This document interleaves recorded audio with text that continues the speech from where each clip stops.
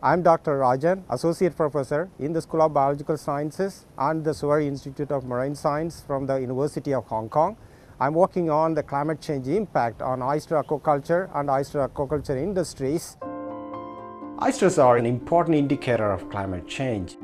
Hong Kong is the only place in the world is having its own endemic species of oyster that's called Crassostea hongkongensis, which has been grown in deep bay over the past 700 years. So we have a great history, cultural history, social history, which is very much into Hong Kong. Now this oyster industry is declining, especially in the past 100 years and 50 years because of the pollution and climate change issues associated with these regions. I'm looking at how oyster industry going to survive or adapt their technology while our climate is changing, our environment is changing, and as well as social culture is changing along with the climate. We are now in Deep Bay, just off of Laofushan and China. And we are collecting the samples in different oyster rafts, collecting the oyster meat samples and also the water sample for the E. coli and heavy metal checking experiments. The pH reading is like 7.98, and which is very good, and the temperature is like 20.8 degrees Celsius, which is also quite normal. 香港我哋而家嘅意識就係後海灣嘅蠔咧就比較唔乾淨，所以如果有機會咧係俾香港大學可以幫我哋咧去做進一步嘅實驗，去睇下我哋嘅水質係點啦，睇下我哋嘅蠔咁樣適唔適合食用啦。咁另外有咩方法可以令到我哋改善到我哋嘅蠔嘅生產啦或者養殖咧？咁所以而家就我哋同香港大學就好多溝通，好多合作。At the beginning, the oyster farmer were quite reluctant to change. They just got used to what they have. But with this project and with Hong Kong Youth effort, actually the oyster farmer, they are learning the technique bit by bit.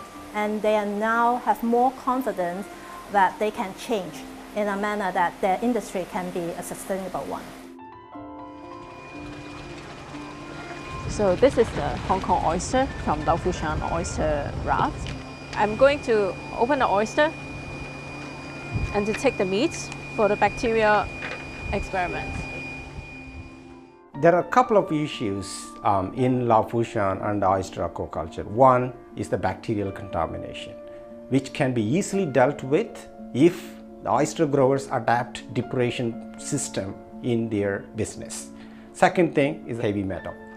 The heavy metal can be dealt with if we can monitor heavy metals in oysters and tell the public this is the threshold level and this is suitable for consumption or not.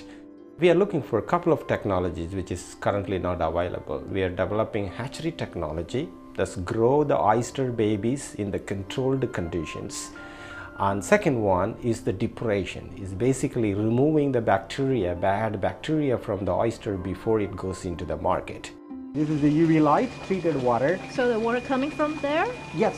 And then going down here? Going down here and circulate it, and then goes out from the pump. Basically it comes back here.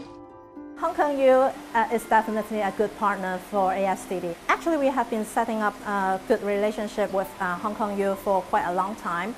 This depuration project is one of the examples.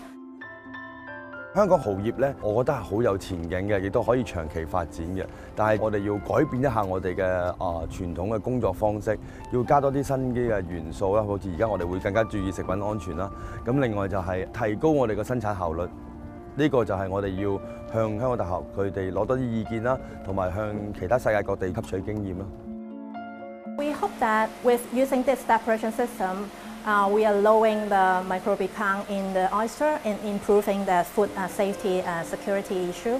We hope that the public can gain confidence that the local oyster is safe to eat. With this, if there is increasing demand, we believe that the industry can be sustainable in the long run.